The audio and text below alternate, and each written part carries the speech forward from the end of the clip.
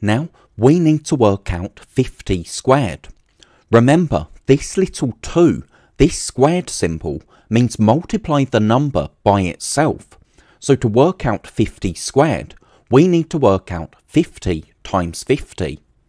That's 2,500, because 5 times 5 is 25. And then, if we have 2 end zeros in a multiplication question, we need 2 end zeros in our answer.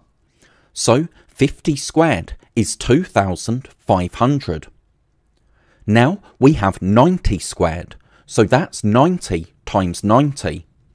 That's 8,100, because 9 times 9 is 81, and again, if we have a total of 2 end zeros in our multiplication question, we need 2 end zeros in our answer.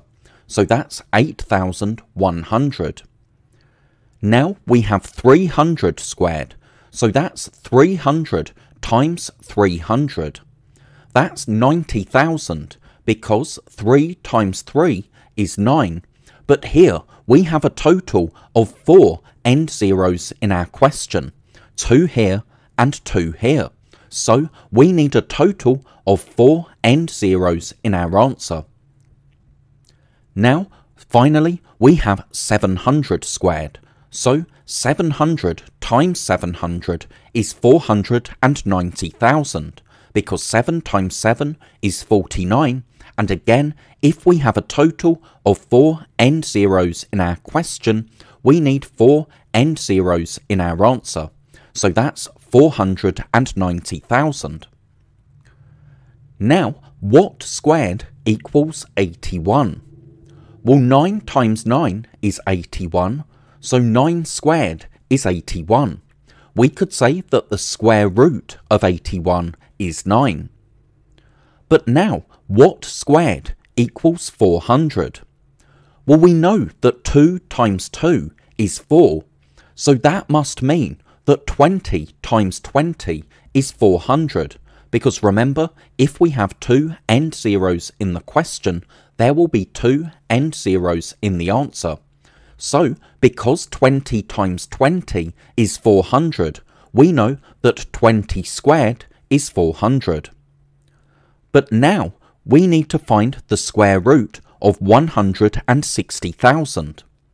If we ignore our zeros for a moment, we know that 4 times 4 is 16.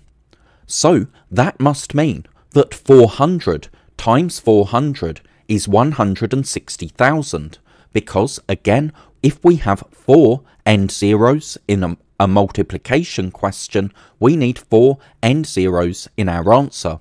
So 400 squared equals 160,000. So now, what squared equals 640,000?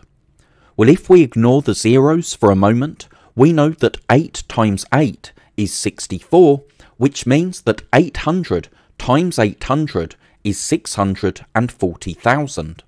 So 800 squared equals 640,000.